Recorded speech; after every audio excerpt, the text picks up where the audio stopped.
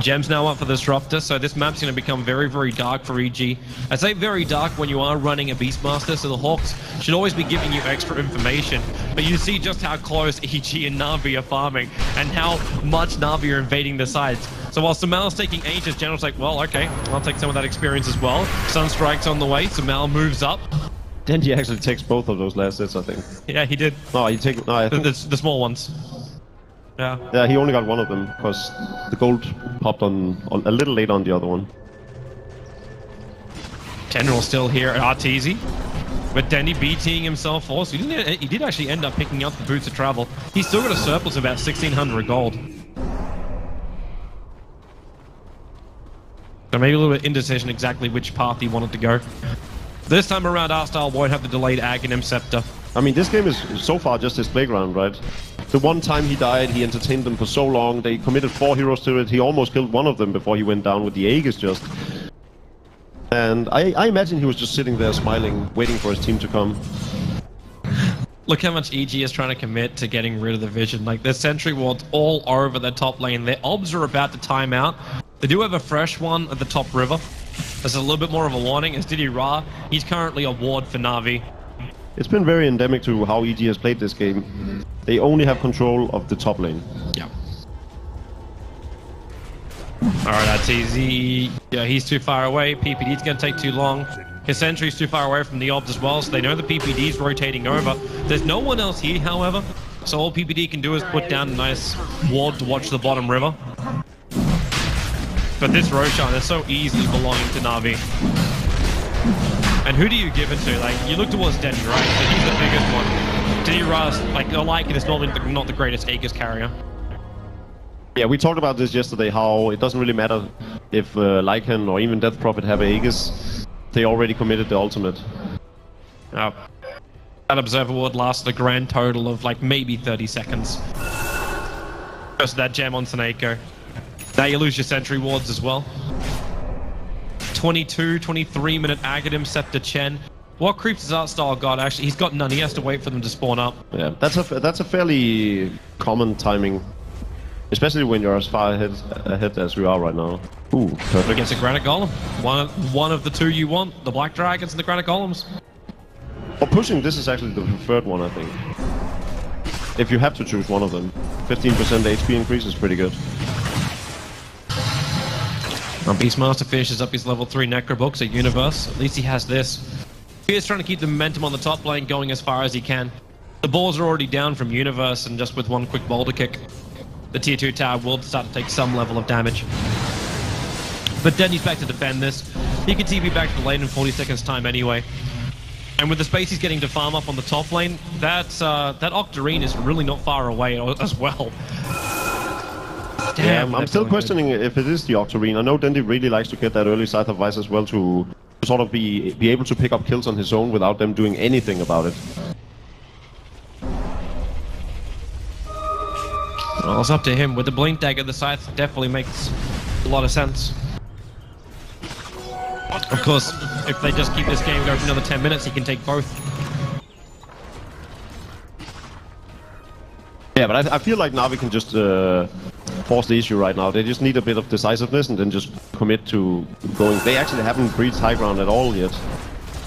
Which, with how the game has played out, is almost strange, but they've just been biding their time. They're not giving EG a chance to get back into this game. It's the patience which we weren't certain we would see from Navi. We definitely didn't see it from them in their quarterfinal game 1. The general is looking for Arteezy, knowing that Dendy can TP down on the creep wave. It's pretty damn close. But not close enough. But yeah, can Navi actually end this game? Do they have what it takes?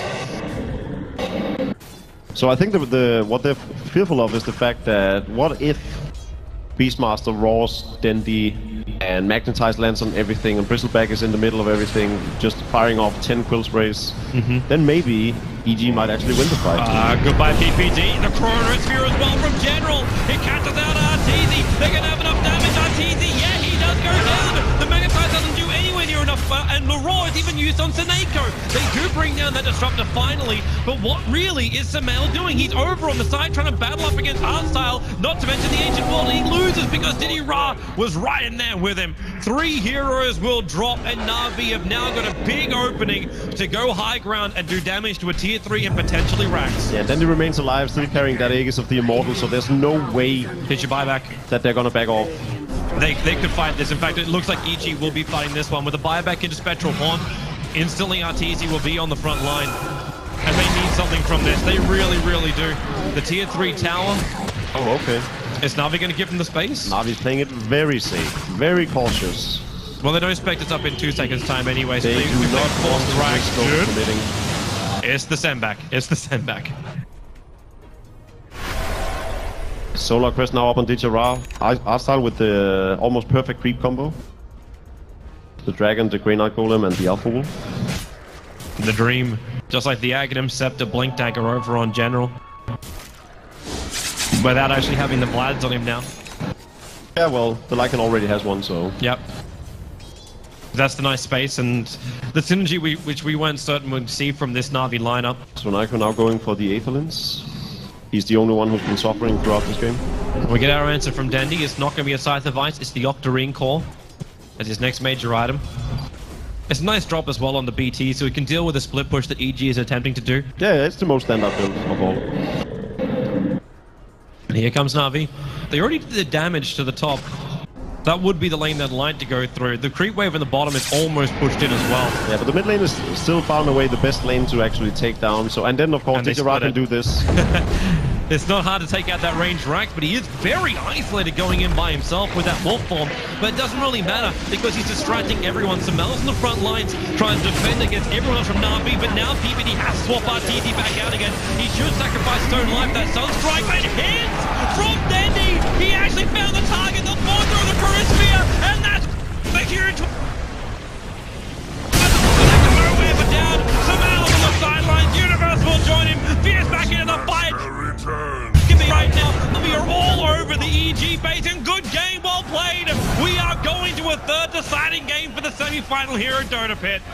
What an absolute amazing performance by Navi. I was skeptical after that first game, but the second time around they just come in completely refreshed, new team, performing the same way we saw them against Secret yesterday. Amazing. Is Navi back, Toby? I don't know. If they win this third game, I feel like I can actually say it. This is the dangerous place to be. This is when Navi gets pumped up. This is when they have a lot of confidence and they'll actually go for the big plays. They'll move around the map and they won't live in fear. It is the golden age for Navi. If they can do this, not only like it was a hard part of the bracket anyway. You had to go up against Secret. Most people wrote them off in that one. There's no and better then you way can beat EG as well. Wow, that would be an amazing kind of run. But will it be possible? We'll ask the professionals, the experts, the panelists. Thank you, Toby. That's right. Navi, they've done it. They've even